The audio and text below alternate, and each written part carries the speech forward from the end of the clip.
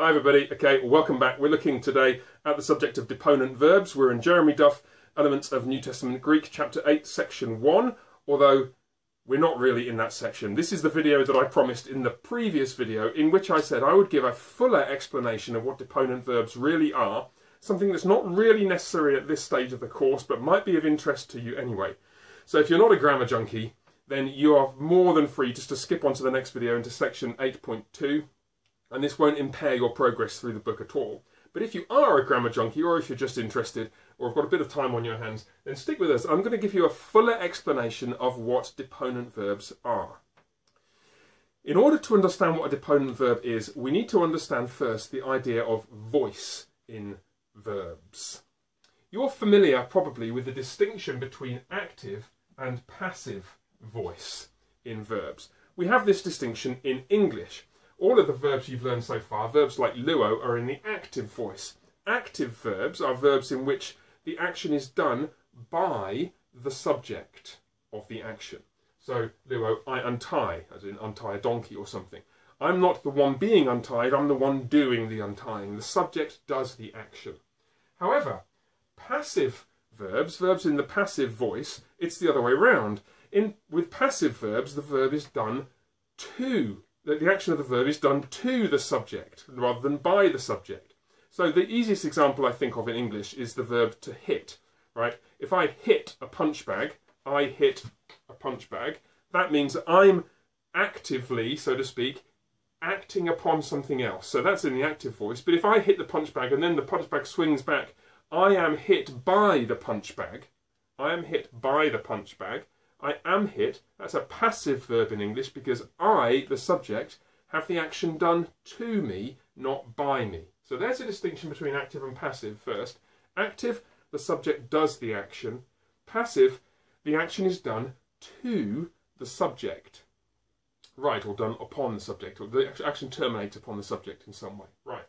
So what of the middle voice then? Well, here's where the crunch comes. In English, we don't really think of the middle voice in as kind of concrete terms. Doesn't really feature in English as such with a distinct set of meanings.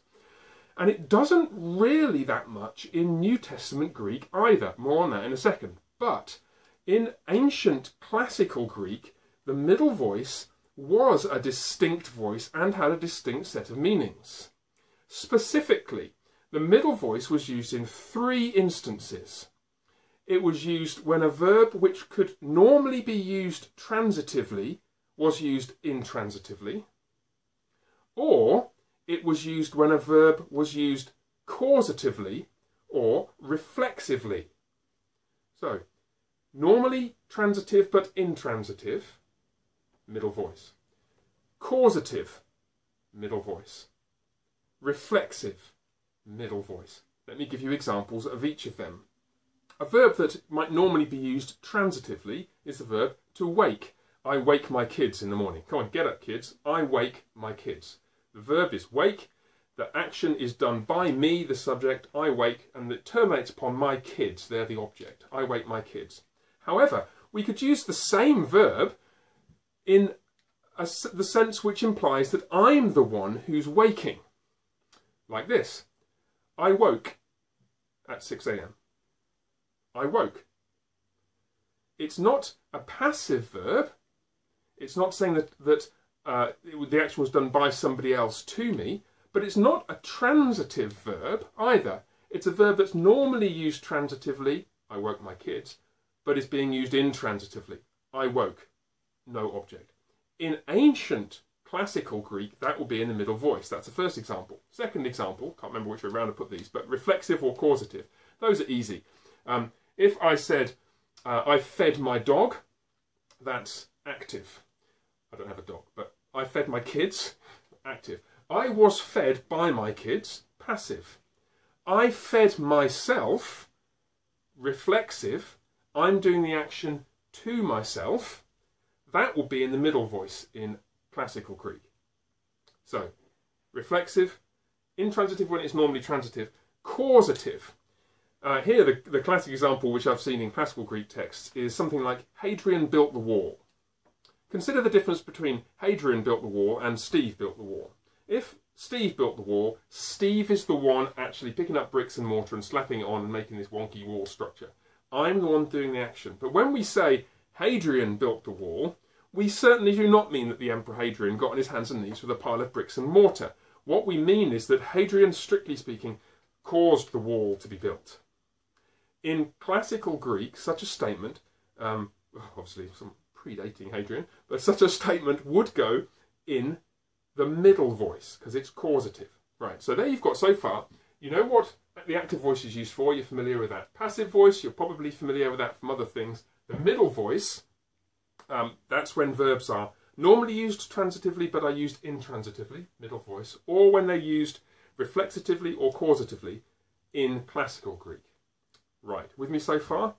So what happens between the classical era and the New Testament era? What happens is really very interesting. The middle voice stops being used so frequently for those kinds of actions. Instead, they just get put in the active voice or the passive voice, or people find some other way of saying it. And that means that the middle voice kind of isn't doing anything. So what is the middle voice used for? Well, in New Testament Greek, it turns out that there are some verbs that do have a middle voice form, and they do have a passive voice form, but they don't come in the active voice form. There just isn't an active form of the verb. And a verb such as ruamai is an example of that.